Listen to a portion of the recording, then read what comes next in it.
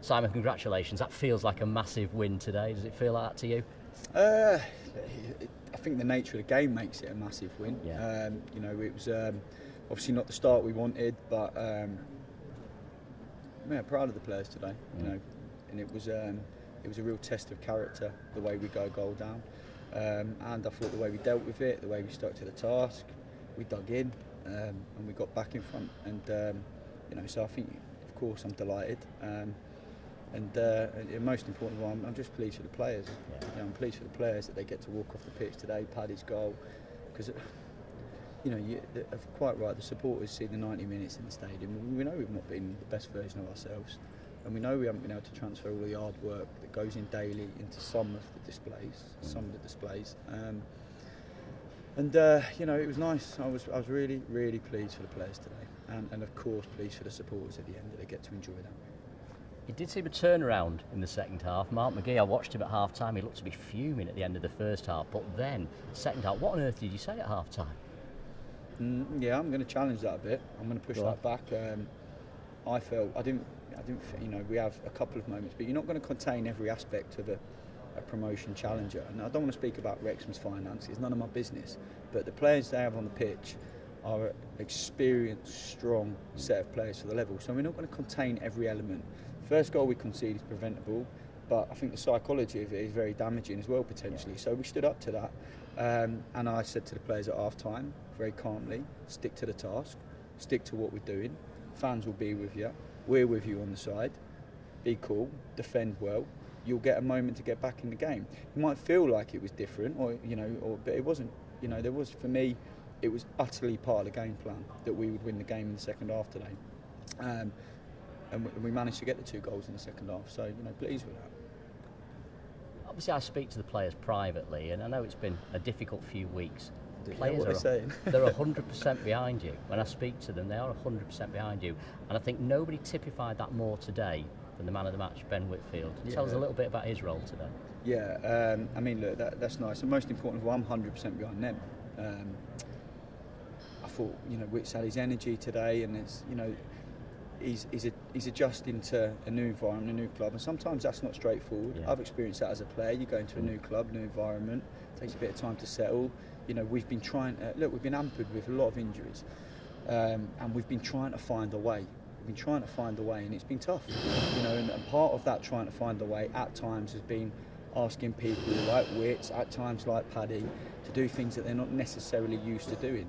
And so with that, you know, I think Wits today was in more of a natural role for him, and we saw his energy, we saw his endeavour, we saw his work rate, and he's just, you know, it was a great second half for him, wasn't it? And delighted for him.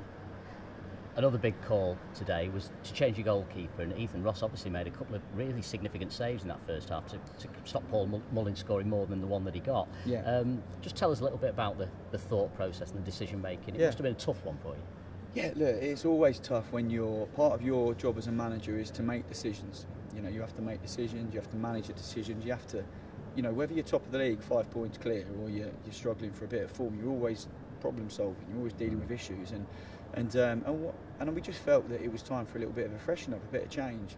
You know, Ben with his 250 games at the club, a promotion, an unbelievable character, and none more typified today by his reaction. His first words to me when we chat on Friday, I just want the team to win. And obviously the goalkeepers union, and it's not a case that anything was drastically wrong. I view that area of the pitch probably no different to how I view the outfield ones, that there's healthy competition. We've got good players here, and we'll use them. And I'm sure at some point we'll need to draw upon Ben's quality and experience again. So, you know, I didn't want to make a drama out of it. I just wanted to treat a really good professional who's been a wonderful servant for the club and will continue to be really well. And his reaction today, he's part of that performance today. You know, what typifies us that obviously there's disappointment, but his reaction is, I just want the team to do well. So even today, the guys that aren't involved, they're part of that win today, and that really shines a light on that part of it through Ben. I think he was the first person to hug you at the final whistle, and then Mark Beard gave you a kiss. I don't know if you really wanted that, but that's what you got. One thing you did want was a Paddy Madden goal, and he got it today. How important could that prove to be? Yeah, hopefully it's a good catalyst for him, and you know, he hit the post at Maidenhead the other week, and he's been so close but so far, and in some respects for him. I've been really frustrated for his behalf because, again, I see the work rate, I see the daily training effort, I see, you know, him whacking balls in his finishing and doing the extras, and you know, you're just desperate for it to turn into success from on the pitch. You know, I'm not here to make life harder for the players. I'm here to make it easier for them. Everyone thinks it's easy stepping over that white line. I can tell you now, it's hard. You know, and you know, it's not just a natural thing. You step on and you get glory. You have to really dig in. Being a professional sportsman, professional footballer, it is a real privilege, but there's also a lot that comes with it. So when I see the players have their moments today, I can't help be over the moon for them because I know the work that goes into it, and it doesn't always transfer. So I'm just delighted for them today. I think we're all over the moon for you though as well, because I mean the way the fans got on board in that second half, 8,000 of them screaming your name as well at the final whistle. That's the experience you've been waiting for, isn't it? Through all the COVID times and everything else, that's what you've been waiting for. Yeah, I think, look, last year, I mean, I think I come into the club in really difficult circumstances. Whatever the decision was around the time, it's not really for me to make that call. I've been brought in with a great reputation as a coach, you know, a future manager. Whatever anyone says, the statistics informed me last year I improved the team, you know, and of course I'm going to fight for that on my behalf. We fell short at the end, we know we did, and we've had a really difficult moment in the last couple of weeks with injuries and things not going our way. We could quite easily go in 1-0 up at half time and quite easily beat Grimsby, but them little moments didn't go for us, and it turned the screw the other way. So, you know, an 18-game unbeaten run last year I thought would be the great platform to build upon, and as football does, it brings up adverse moments, and you've got to get through them adverse moments. And I'd like to see today that the people inside this stadium can see how hard as a staff and how hard as players we're trying to get through this moment of adversity.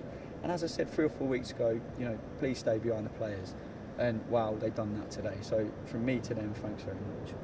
And just finally, given the injuries you've got as well, 8 games in, you're 1 point off the playoffs. I know you won't get carried away, but it starts to look like not a bad start to the season, doesn't it? Yeah, I mean that's what I get paid to think like a professional, you know, and keep that balance and keep things in the middle. Yeah, look, I never felt we were a million miles away, and I need to be honest and say that, you know, if anyone thinks I'm saying we've played well in these games we've lost, I'm not, you know, but I'm saying that the margins can dictate performance sometimes, and you know, what we need is, what I know as a fact is, you know, 11 confidence players on the pitch is better than not 11 confident players, and you always need to manage that environment as best you can. So with that, hopefully that can be the catalyst today for that confidence that it can give them. You know, I spoke about within that run last year, the 5-0 win away at Solihull in an empty stadium, the 3 and 4-0 wins here, brilliant football, and there was no one here. You know, and that's sort of gut wrenching for me. You know, and to get that today and get the win, just see the fans enjoy it, you know, that's what it's all about for me, and that's what I'm here to do. Enjoy your Saturday night. Well done. Cheers, John.